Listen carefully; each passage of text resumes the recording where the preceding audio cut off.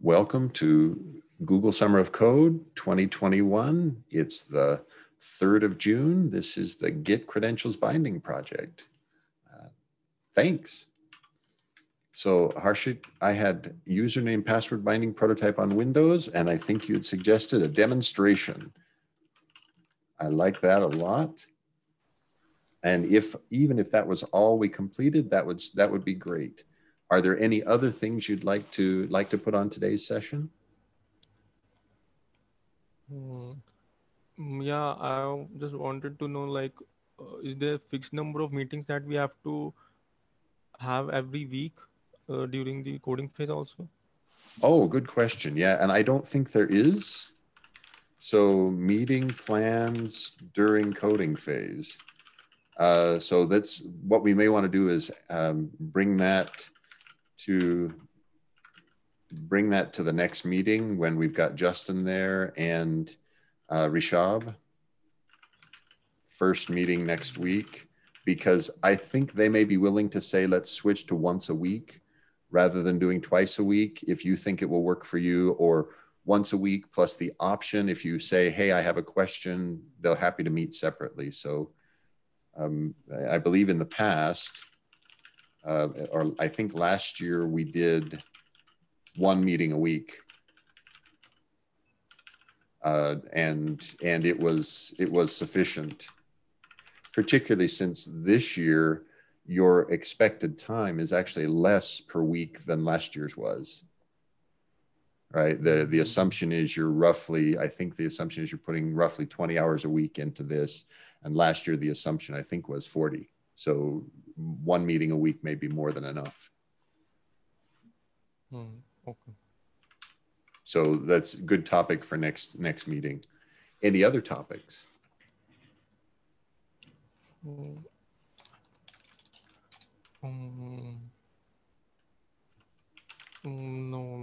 I don't have that. No. All right, then let's go ahead and have you share your screen and show a demo. Oh, hello, Rishab.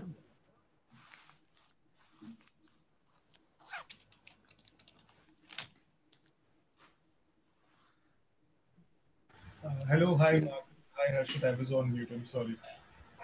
So Rishab was just asking a question that I proposed to have answered Tuesday in the next meeting about how many times a week to meet during the coding phase. Coding phase starts next Monday, and Rishab, do I remember correctly that we only met once a week during coding phase?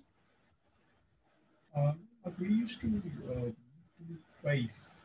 Okay. So open to both. It's something to negotiate with the mentors.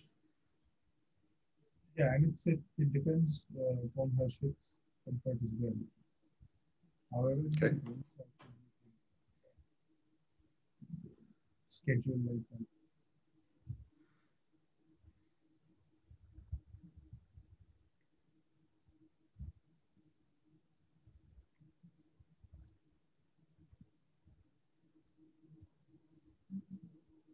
Sorry for being late.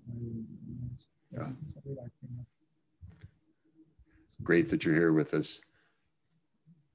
So Harshit is going to show us username, password, credentials running on Windows. Yeah. So it is visible to all, right? We can see your browser. Okay. So I just have to make a few changes in there. So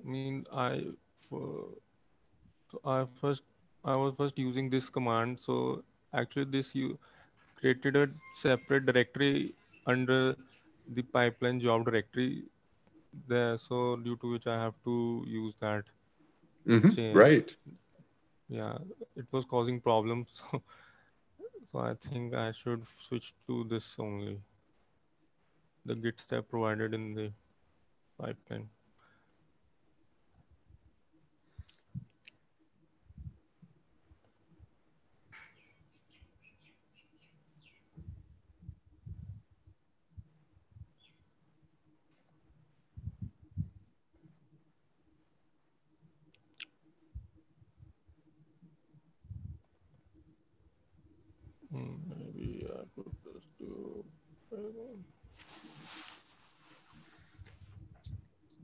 And are you using the same credential ID in the Git step as you are in the, oh yes, you are. It's the same credential. Good, very good. Okay.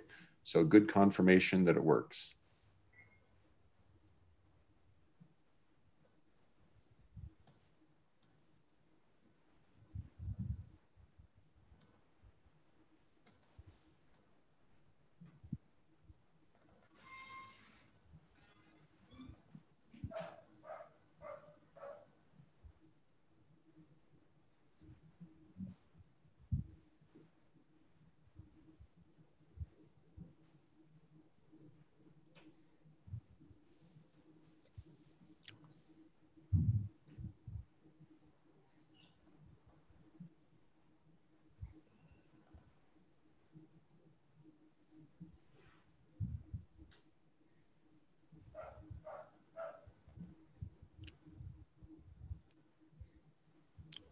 So now I wasn't sure you made 2 copies of that. What was the motivation for 2 copies?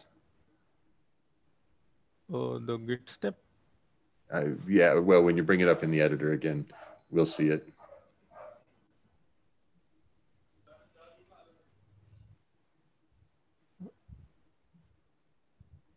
Okay, so the delete dir on line 7 clears out the workspace. Good. And then on line 8, you do a checkout using the git step of a branch named main without collecting changelog information using that credentials ID. And then I assume that the URL is off on the end of that. Yeah. Yeah. And then in the with credentials, you do a git push to delete the v3 tag. Ah, okay. Yeah, now, then it closes your credential. But now why the next, why the clone on line 16? Why the git step on line 16? Yeah, if I have to, I mean, fetch the change. Like I'm pushing this, pushing the tag, but I have to fetch the changes again. I'm not sure but it is causing error if I don't use this step. Okay, I think so. What you're doing, the thing you're doing in line 12, I think you're doing a git push origin, effectively minus delete a tag named v3. Is that right? So then what you're doing here in line 16 is saying, I need to retrieve that repository without the tag v3. Yeah. Okay, so what you're doing is that step you're doing in 16 at most is just doing a delete of a local tag. Yes.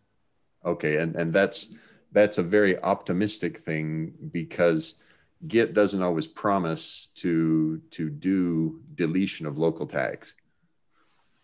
So this, okay, now I remember that this command is for deleting the tag from the server. There's another command for deleting the tag on the local server, but it won't delete in the remote server. So I'm directly deleting the remote server, not in the local server. So using this, I'm just fetching the changes, so it is automatically deleted in the local server as well.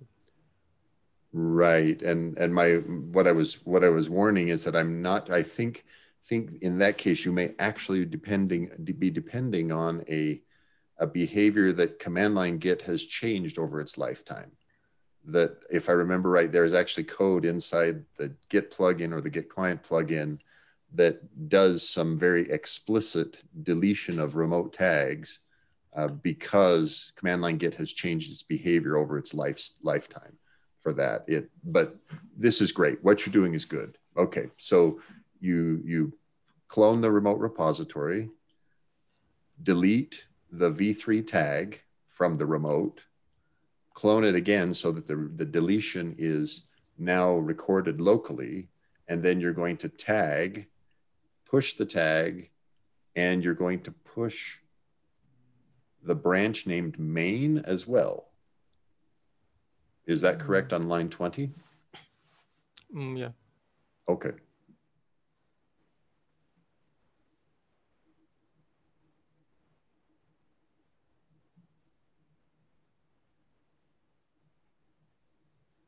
This would not work for now. Could-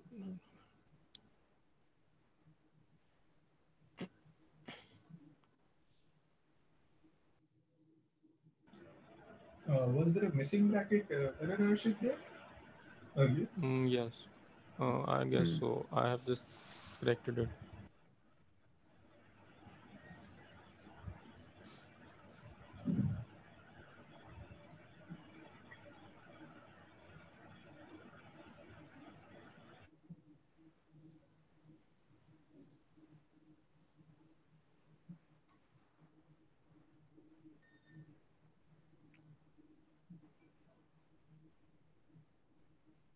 Hmm, this tag already exists. Okay, but we can actually adjust that as well. So this is trying to apply the tag locally. So let's adjust inside your pipeline, and let's do the tag deletion locally.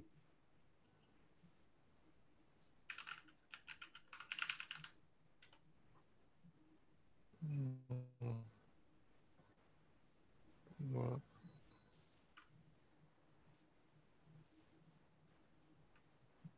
So after line 12, you could just insert another bat command. And I think it's get tag minus delete v3, right?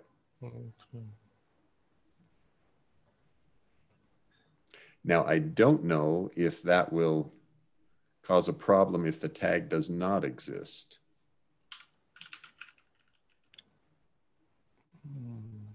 No, it will actually exist on the local repository. Okay. Let's see.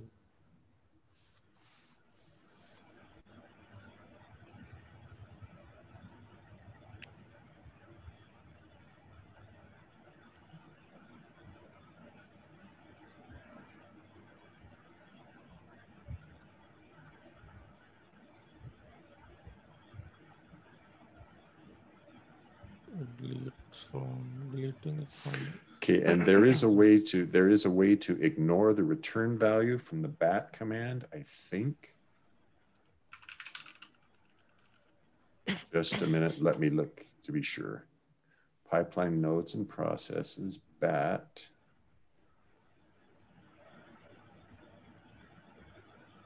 Yeah, so you can add an additional statement. It is return status. So is this a bat command? Yeah, the bat command takes in. So if you put parentheses around the argument. Well, actually, maybe, wait a sec. Maybe there's a better way to do it. There's probably a simpler way to do it. Just a minute. So cause a batch file to always succeed. I think this step should not be there.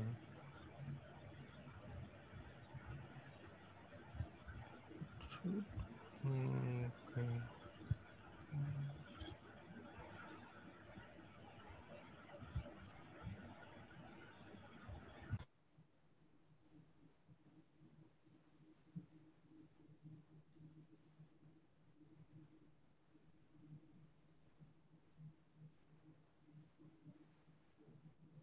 No, I'm not finding it. There's a how can I make my bat file continue after an error?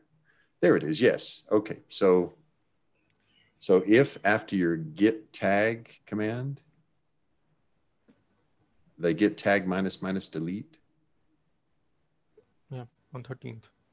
Right. On line 13, if on the end of that line, inside the single quote, you put an ampersand, space, and then something that succeeds, like echo tag deleted.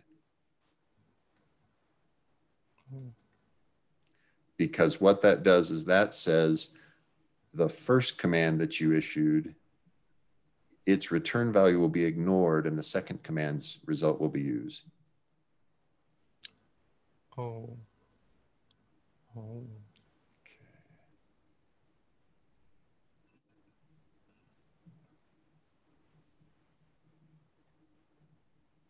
Yeah. No, actually, it worked. Yeah.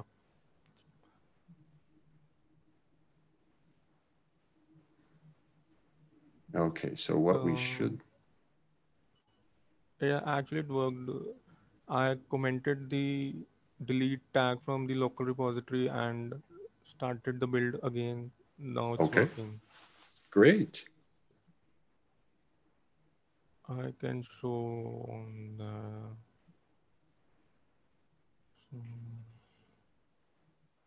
Yeah, wait tags. Oh, 2 minutes ago. There it is. Congratulations.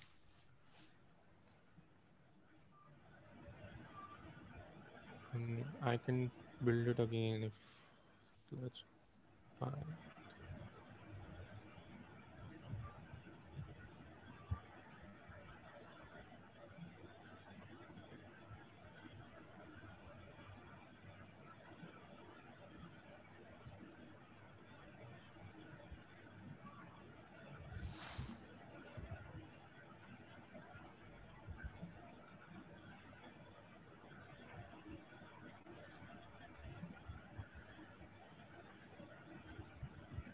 Hmm.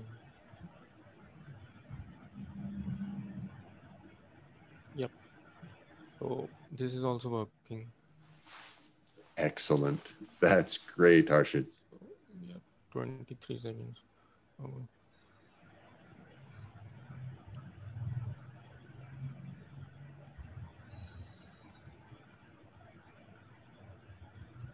I mean, I have tested on the batch files. I have to, like, in the project proposal, there was a discussion about the PowerShell steps as well. So I have to test it on that.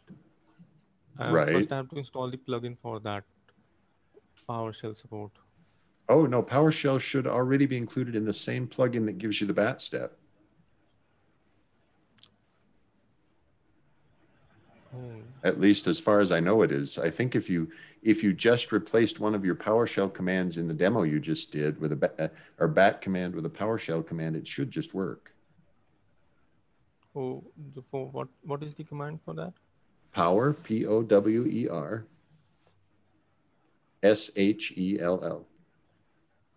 Oh, just Let's try yeah, it just to see. yeah.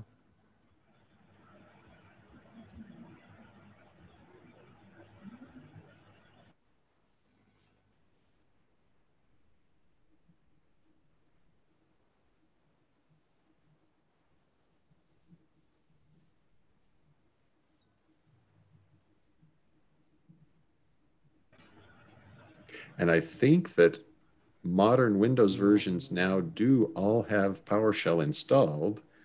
So, and you're running Windows 10, is that correct? Yes. Okay. Well, we'll see. Okay, it's got some message. I think the Fully ampersand qualified. logic might work. Would it work in the PowerShell as well? The bash logic of ampersand. Oh, right, the Oh, ampersand. Yeah, probably not. That's that good point. yeah. It did some things. Yeah, I think it deleted the tag, Okay. but I am success. Yeah, I think Yeah. PowerShell may be hiding failures from us. No, it is not. Success No. 3 was 3 minutes ago. Okay.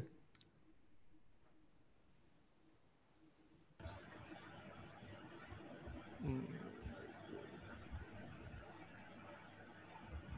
remove.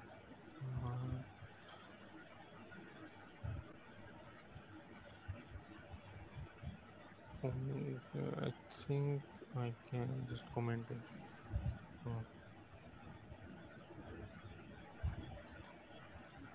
it shows success, but there is. It was the tag was there 3 minutes ago. I'm not Right. So sure. it's not doing its job. even if it's reporting success.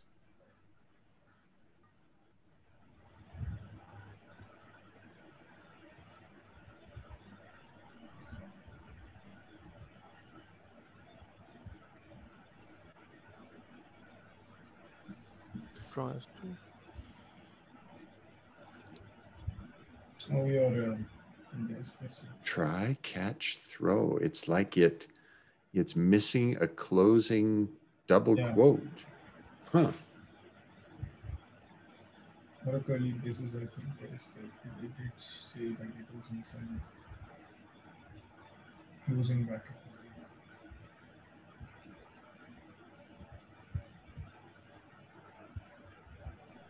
Yes, there is some syntax problem in the script for PowerShell. Well, so open up the pipeline editor again. Let's take a look at it. Maybe we're just missing a closing double quote.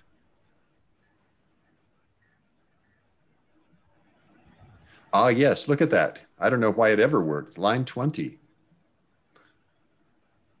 You could either take out the double quote that's there or put a second double quote in. Either is fine. Oh, yes, but it worked for the bat. Yeah, interesting. Bat was more forgiving. Yes.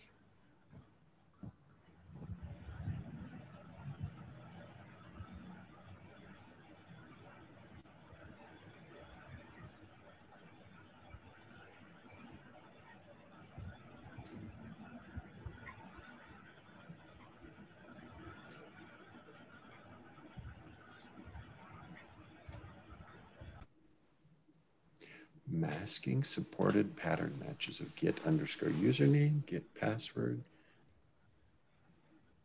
Oh, that's Okay, tag already exists, so now we need to delete the tag command. oh.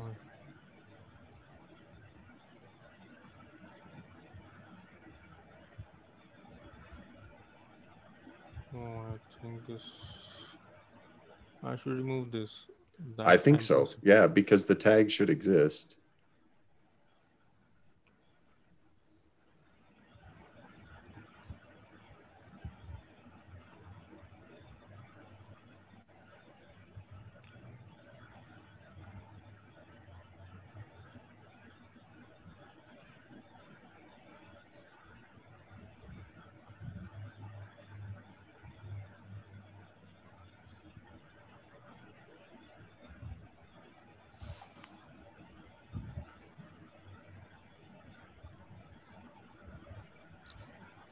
Just Now it closing. says tag v3 not found. Okay, so what happened there? All right, so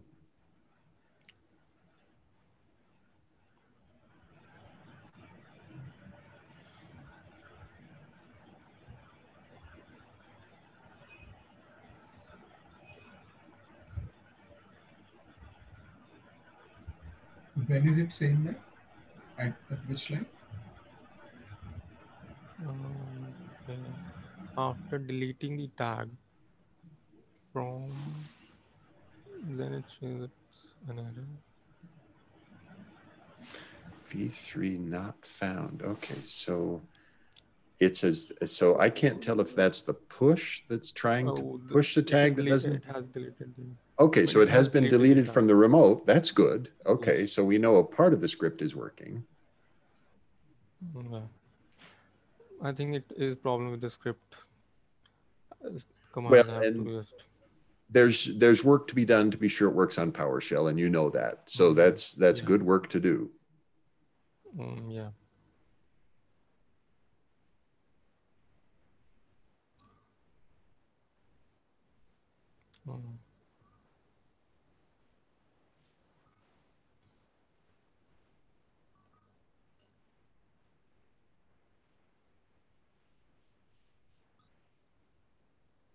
All right, congratulations, Harshit. That's great progress. Thanks, Mark. So I have a question, Harshit and Mark. That so the process here is that Harshit is testing the binding username password bindings for multiple platforms with multiple executors, and then the steps to be sure that this is working. The first is the interactive testing we're doing right now, and after that, we're going to look at automated tests, or we're going to look at um, adding this to Git client plugin, and then look at those things. How are we sure that this is going to work and we're not missing edge cases? Is By it automated test cases. okay? I just wanted to know that, since this is so we of course have interactive testing to, it's kind of a sanity check, I assume, that okay, this is working, and the binding works for the commands. But so you're saying that you're going to write automated test cases for the binding then in the Git client project. Yes. So at least for me, that was quite challenging. The writing automated tests for authentication cases usually means sharing a credential that publicly, and that for me never worked. I just wasn't willing to share a credential publicly. So there are some tests either in the Git plugin or the Git client plugin that use a technique of relying on the existence of a file on the local disk to provide those credentials. And if the file doesn't exist, the test is skipped. So, and you could consider doing something like that, Harshit. There are also tests in the Git plugin that use pipeline, and they actually express pipeline in the test. And that, again, could be a good place to put that kind of a test where you say, if this special file exists on the disk and it contains a username password pair, then use that username password pair to create a Jenkins credential and use that credential to run this test. But for me, that's relatively, well, that's relatively exotic. It would be really great if you could figure out how to do that. But I would think, at least for me, I'm more concerned with getting you through username password and getting it released than I am worrying about if you get detailed test automation for the authentication cases. Now, Rishabh, you may have a different opinion there, a different view. I just think of, I was assuming it was going to be quite difficult to write authentication test cases. I don't have a different opinion. I think if it works for you, then it's good. that's I was just saying automated test cases because I just thought that interactive testing, I think, is a great thing to do, and it's the best thing to do right now. It's just that sometimes you tend to miss some cases, and then we get bugs. But I understand the case here, and writing automated test cases is going to take a lot of considerable time of our shits, Right. and we already have a lot of other work as well, and that seems challenging as well when it comes to SSH binding. So yeah, see, for me, I was thinking, if we accept that username password, we want to get it implemented and released as quickly as possible, so that Harshit has been through the experience of going all the way to shipping code. And we do that just as quickly as he can after he's done all the interactive testing. It's been code reviewed, etc. After all the usual steps. And if automation can be written for it, it should be, right? Test it as much as you can with unit tests. But end-to-end unit tests for this one seemed like it was going to be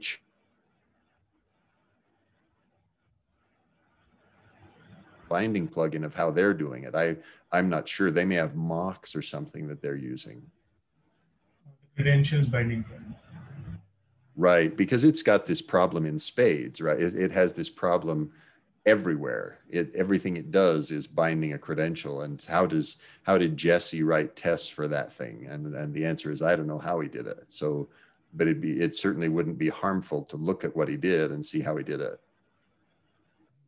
So Ashit, maybe that could be a good exercise for you. To look at those tests, and if you can, you can see and then estimate how much of an effort that looks like to you. If it looks like something we could easily port to Git client plugin in this environment, it's Yes. okay. I don't. It's not like it is a necessary step, because of course what Marcus said makes total sense. So releasing the user password binding first, with I would say sufficient interactive testing would be a great let's say progress, and then you would have a lot of material for the phase one evaluations as well. So I think it will be a good systematic way to do it. But yeah, would look at the credentials binding plugin first to estimate that effort. Yeah, I will report it on the GitHub chat about the Sure. Great. progress. Thank you.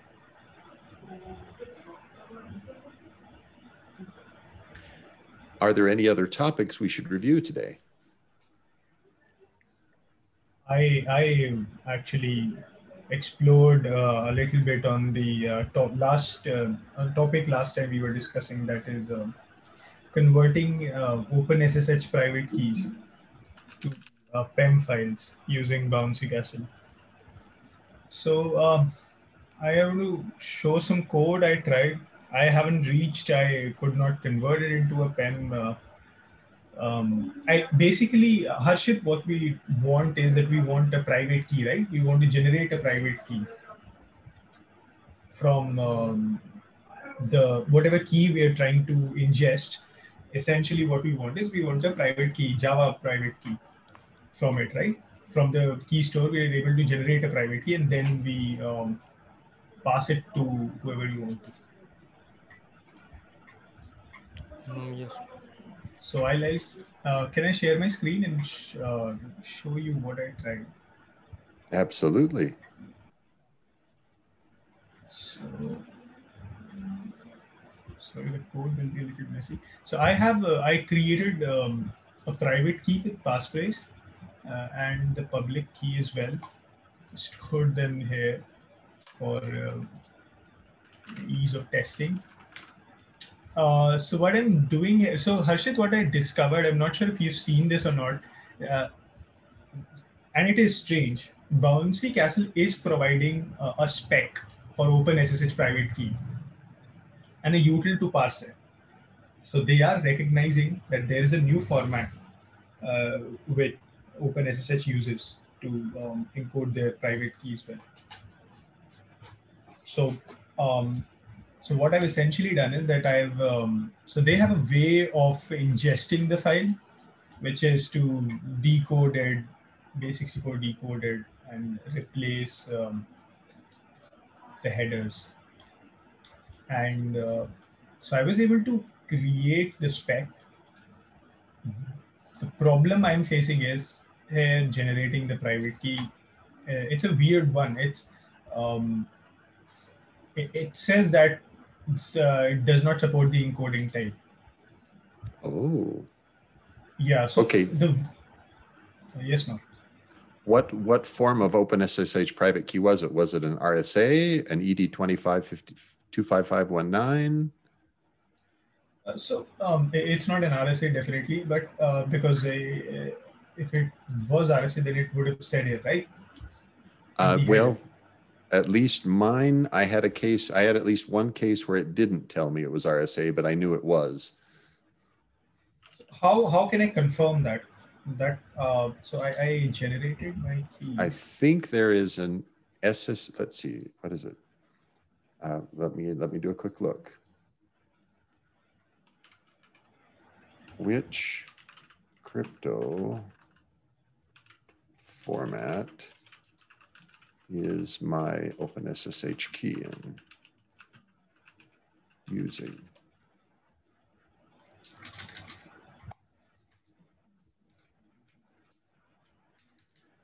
Okay.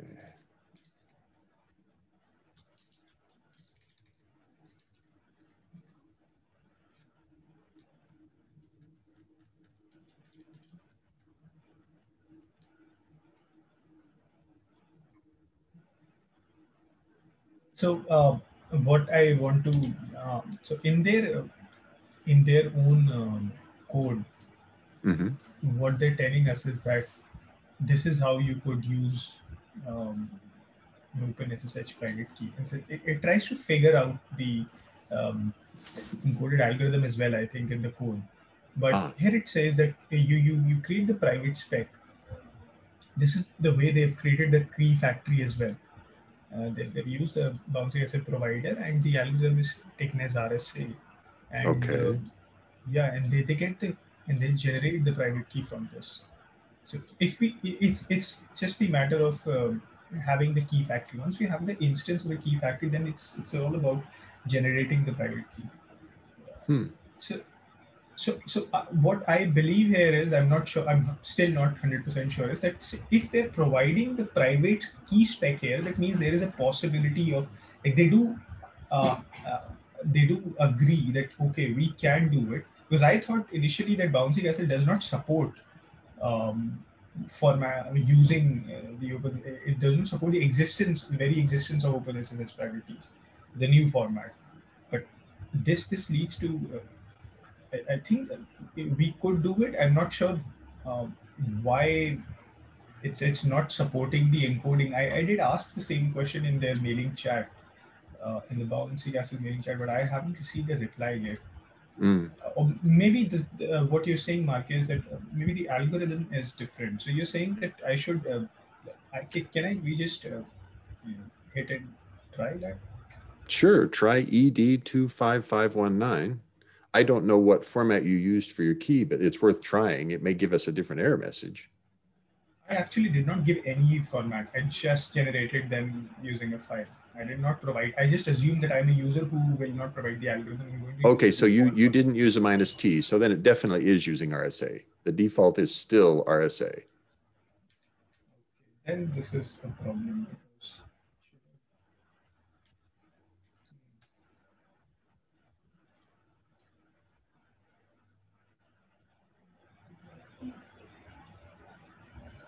So this is what it says: encrypted key is not supported.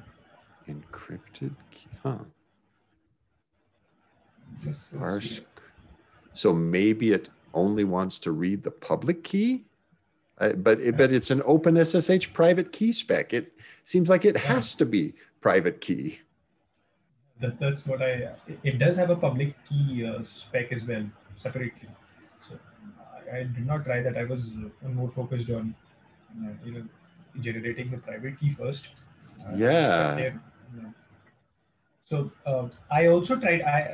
I was thinking that, okay, this is a passphrase protected private key. Let's say I don't have a passphrase protected private key. I just have a private key without it. And if I do that, let's say if I change the private key to that without passphrase one, still will be an issue. It says a different error. Private key block has trailing data. Interesting. So well, but private underscore without, does it end with the same end OpenSSH private key sequence? Yes, it does not. If this is the private key I have with the passphrase, and this is the one with the private without.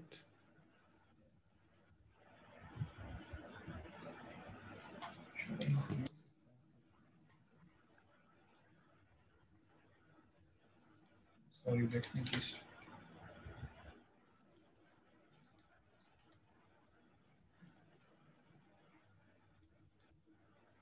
So this one is the private key I created with the passphrase and without the passphrase. I do not see any difference in the way it is generating the key.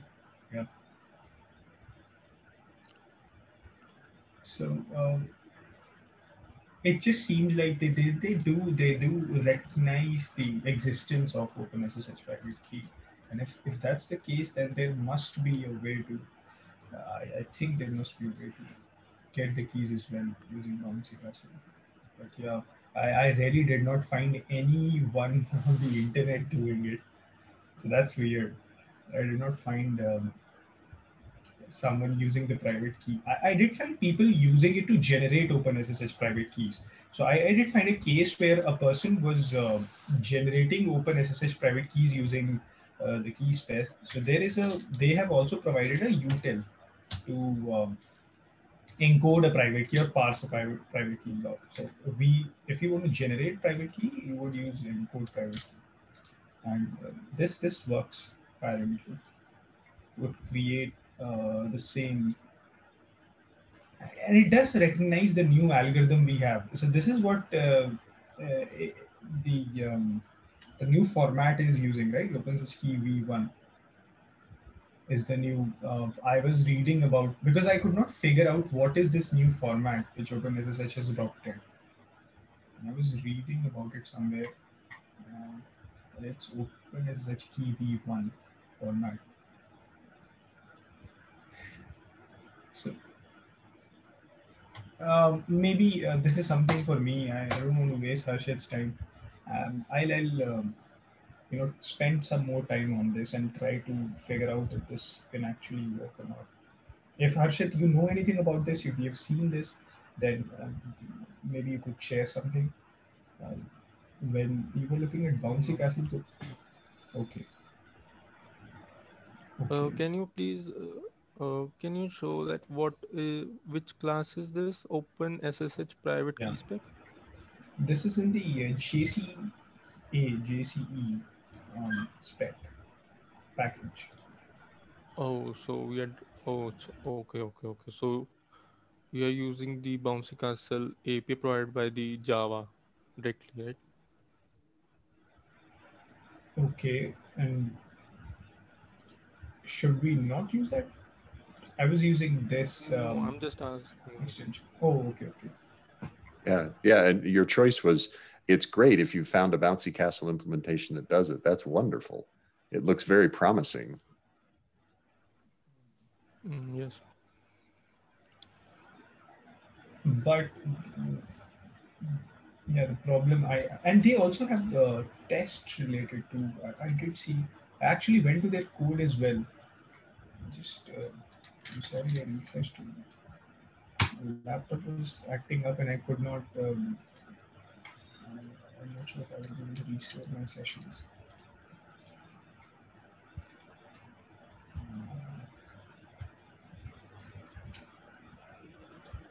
Is it EC Java? So what I was trying to look at is that if they've implemented this spec, they must have tested it as well, right? At some Sure level. seems like it, yes. And that is what I wanted to see if I could GC. Where should I go?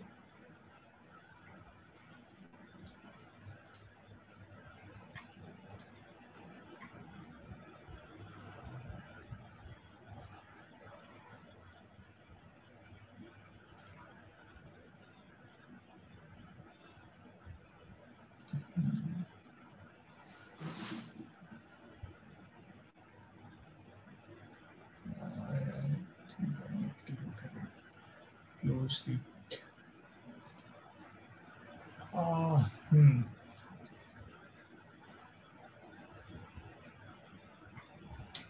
Let me just directly search the class instead.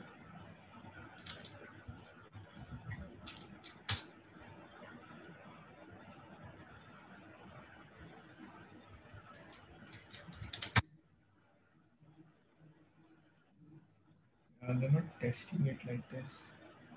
They don't find directly, but uh,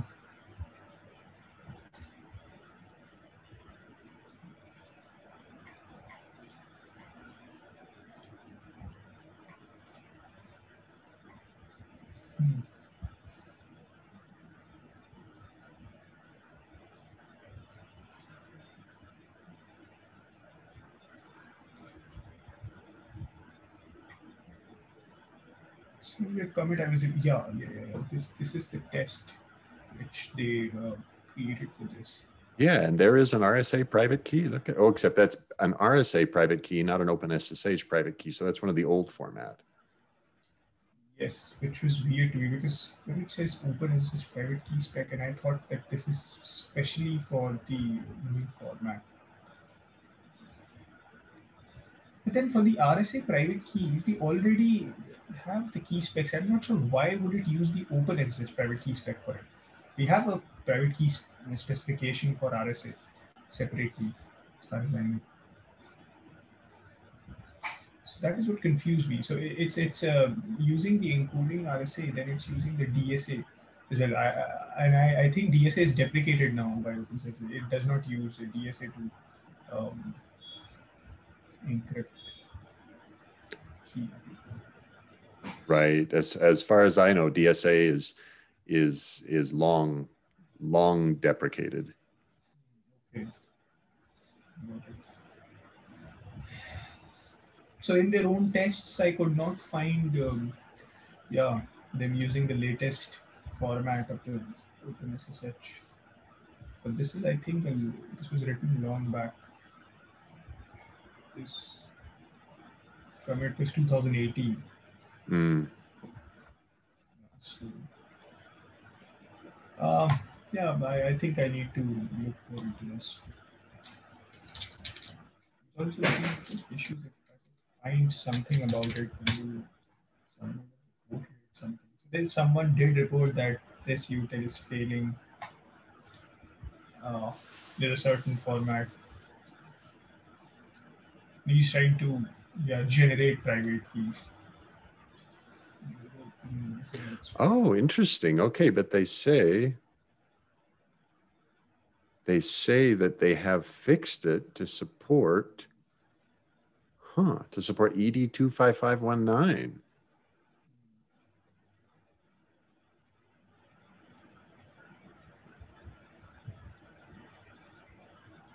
Yeah, right.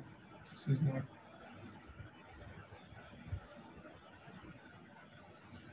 Seems to be a different use case, but yeah. So this is the problem is that I don't see anyone using this spec on the internet to actually do this. But yeah, and I think I did try ED 25519 as well, and my key factory says it does not understand. This is the right monitor, right, Mark? That's the right spelling. That's the spelling I recognize anyway. Yeah, but it says that it does not.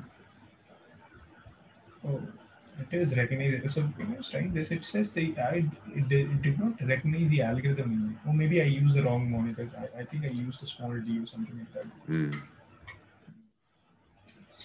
I think I'm taking. So I'll look at this more. I just wanted to share it so that if Harshit, you want to build on this, or maybe you know how to do this, how to use the spec further with the key factory. If not, if this seems like a dead end, I'll definitely try it. Then we can go with your direct approach of converting it into a. So we were also thinking about converting the OpenSSH private key into a PEM file, right? Into a RSA encoding by using the SSH keygen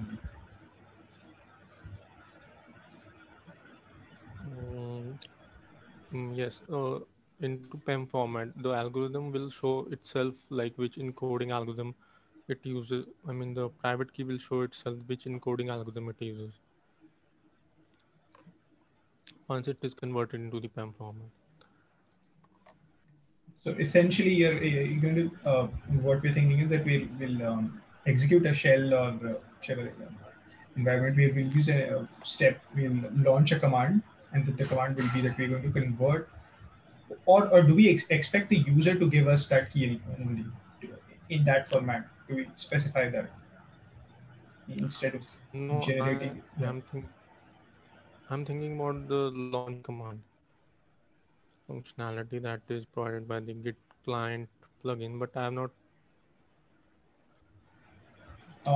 Which Still was work on that. which was SSH keygen -f the key and then -m PEM. That is Yes. what I think Mark mentioned, right? Yeah. It is mentioned in the docs, in the Just notes, meeting notes. It is in the meeting notes.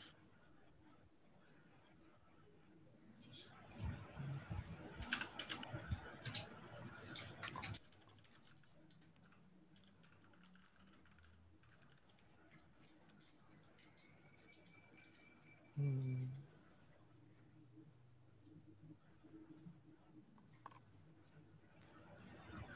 Yeah, I'm not sure I'm following Rishab. I apologize for not being entirely up. It's been a sick day for me. Are there things that I need to be doing here? No.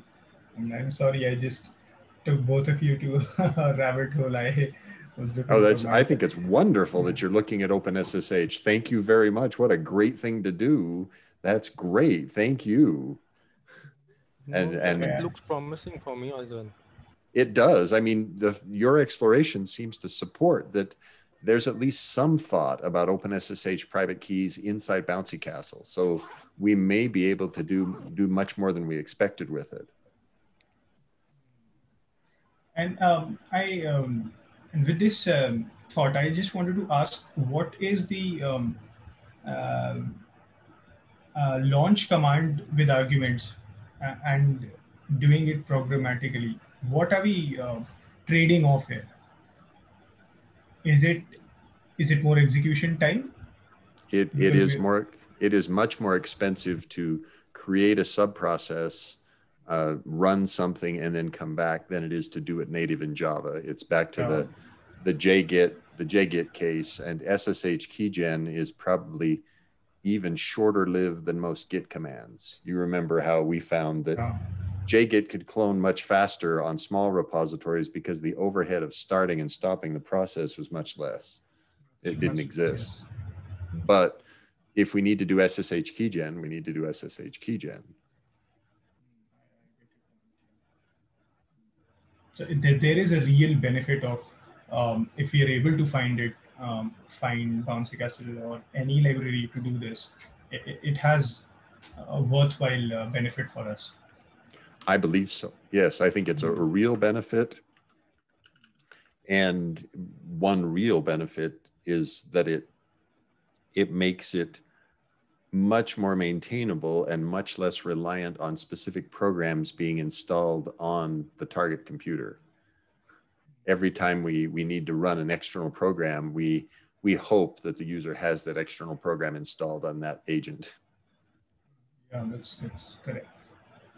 So I think this could be done in a way where Harshit's progress is not blocked. I will look into it more. If Harshit, you feel like you investigate and you see something worthwhile, you can definitely share it with me or Mark in the chat with everyone. But I think you should continue with whatever you're doing and the plan is. I can definitely look into it during the weekend. So it should not be a problem.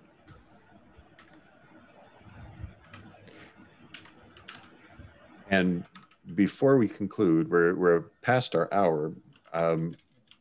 Do we want to set a time and a day for our next meeting? So do we want to make it the 9th? So next Wednesday? Do you want to make it sooner than that? We can.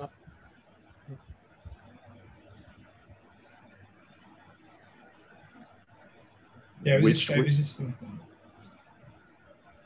I'm thinking we can have next Tuesday on 8th June. Okay. 0608. And again at 7:30 a.m. India Standard Time.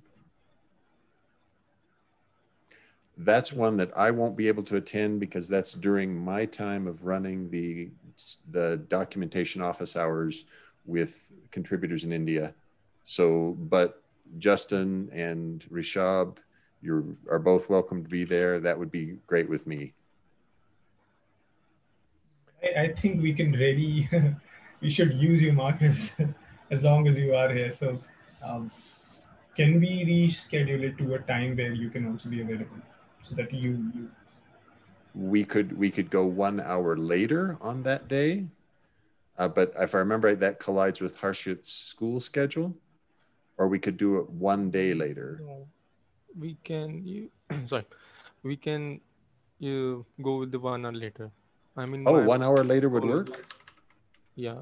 So my colleges are like starting the practical, so there's not much I have to do on that. So Rishabh, is that okay for you if we start 1 hour later, 8:30 a.m. on Tuesday? Should not be a problem. Yes.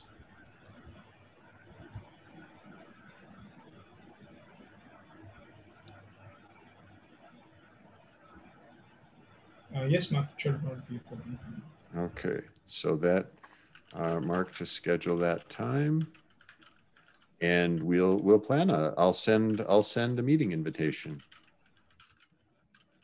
We'll see if Justin is able to meet at that time. Great. Yeah, or we could keep it on our same, like if we were setting Wednesday as the time, and if that's Well, what Justin is comfortable with as well. yeah, for me, Wednesday is difficult because that's the day before my surgery. So Oh, okay. I would rather not do it Hmm. on the 9th if we can avoid it. So Yeah. so for me, it would be the 8th is much better, particularly if you're willing to do it 1 hour later. Yeah, for sure, Mark. Yeah, I understand. All right. I will send a meeting invitation to everyone proposing that time.